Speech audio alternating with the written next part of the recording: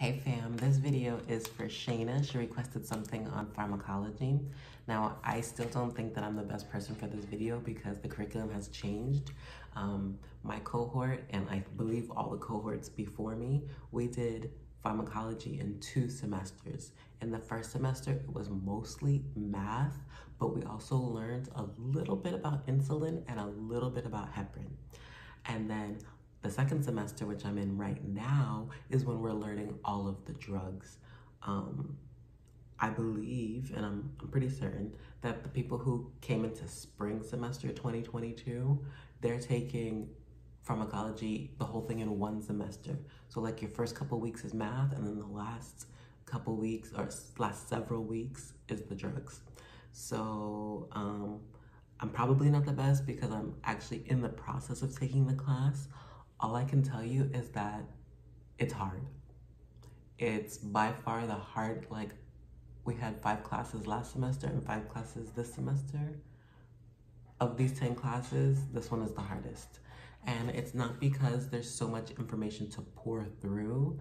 It's that all the drugs have all the same adverse reactions. They have all of the same indications.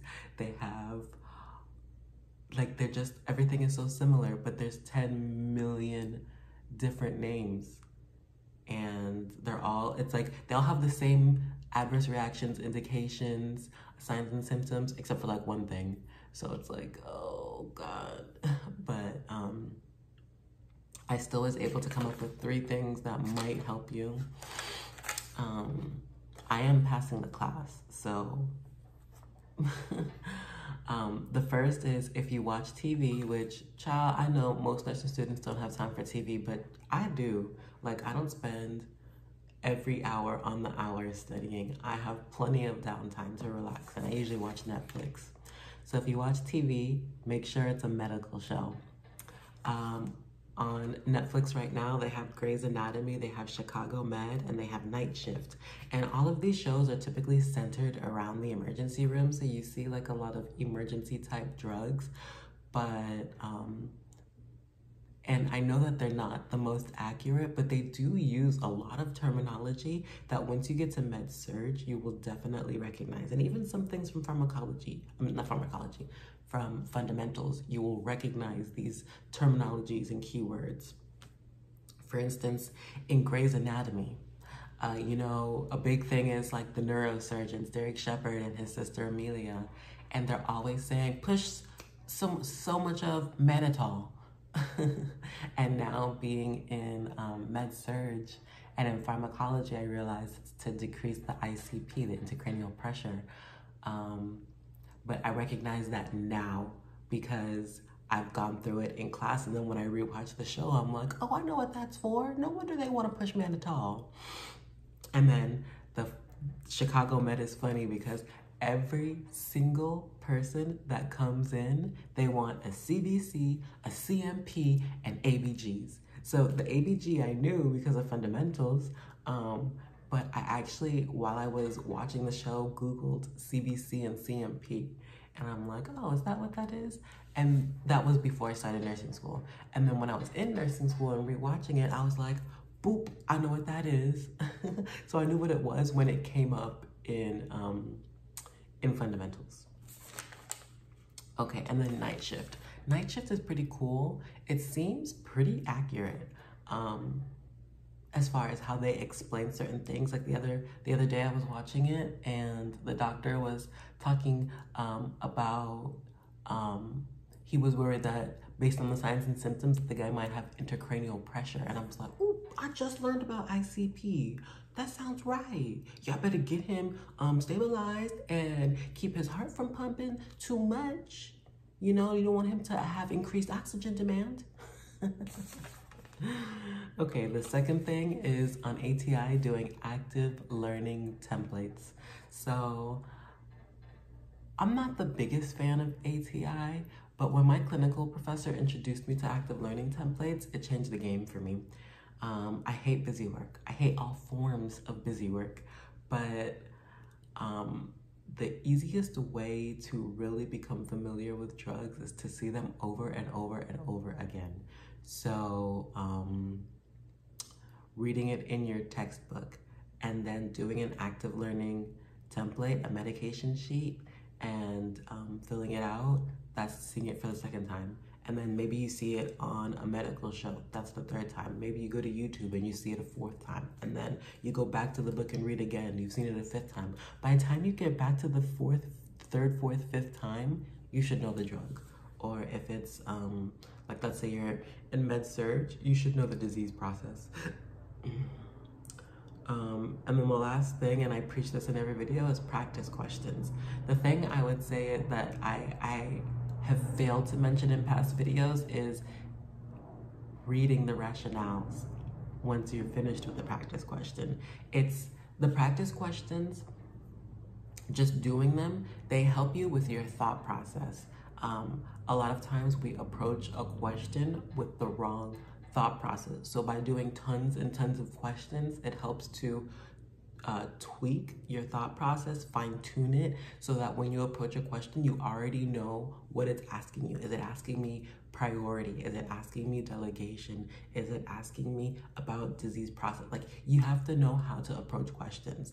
And then rationales, they fine tune your knowledge. It makes you understand whether or not your reasonings for choosing answers is correct. And then when you read the rationale, it corrects your reasonings if they're wrong or reinforces your reasoning. So you have to spend time doing practice questions. Like, I typically only do 10 to 25 in one sitting.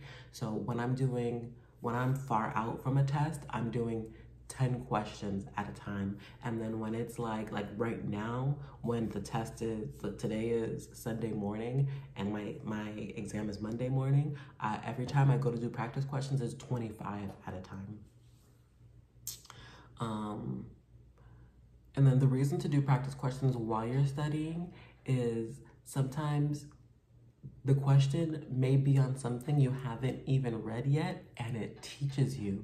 And so when you go into the book and read it, it's like, I remember this, and your knowledge is just enhanced that way. So I hope these help. I just took practice A for pharmacology, and I got a 61.7%. It's a level 1, very frustrating, but at the same time, we've only gone over endocrine,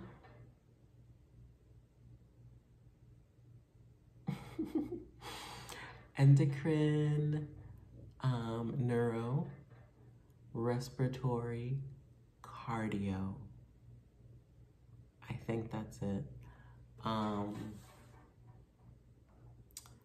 And there's so much more to go. So the fact that I think there was 1 or 2 more weird. So the fact that we've only gone over like 4 to 6 chapters, and I was able to at least make it onto the scoreboard, you know? I think that I'm actually, and the crazy part is most of the questions I got were not on the things we went over. So when it comes to ATI, you need to learn to be a good guesser.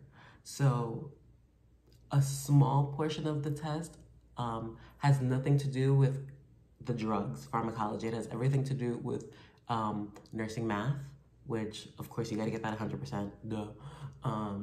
And then about health management, it's about the psychosocial side of it, and there was one other, but they're like basics that have nothing to do with pharmacology, just everything to do with nursing process. I got 100% on those because, you know, you just have to. Like, once you pass fundamentals, you need to be getting 100% on those.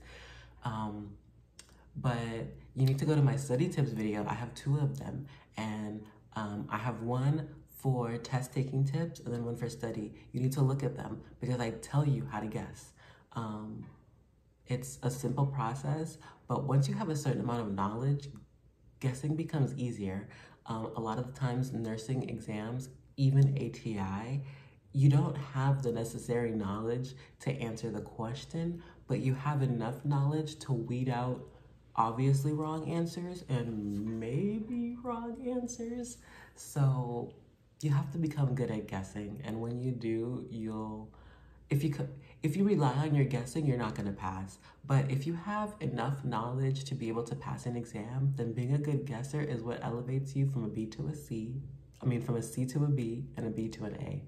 So, I'm gonna do the remediation, and I also, I took notes while I was taking the practice exam.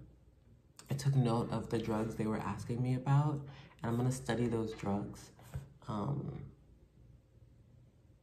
so that I can, I don't know, I want to do well on practice test B, so that when it comes time, so when I do, and you're not required to do remediation after practice test B, but I always do the remediation because I'm just hoping, for me, I want a level 2 so bad. I don't know if I can improve enough to get to a level 3, but I don't want to be stuck at a level 1. Ugh. All right, guys, I've rambled enough. I appreciate you guys. I love you guys. I gotta get onto this care plan and my med sheets, and I gotta study.